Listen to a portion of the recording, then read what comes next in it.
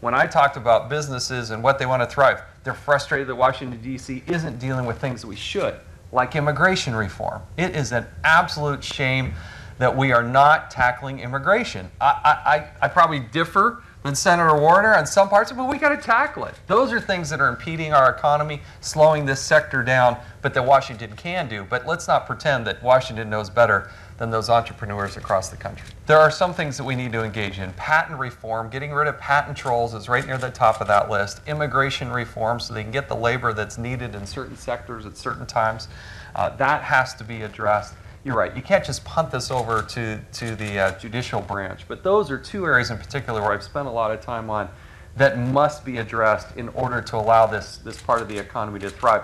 The other one that I'm passionate about, that I really do worry about, is the debate we're having in this country about the minimum wage. And I do hope we talk about that, because I happen to believe that the higher you make that minimum wage, the less younger people you get to have work experiences.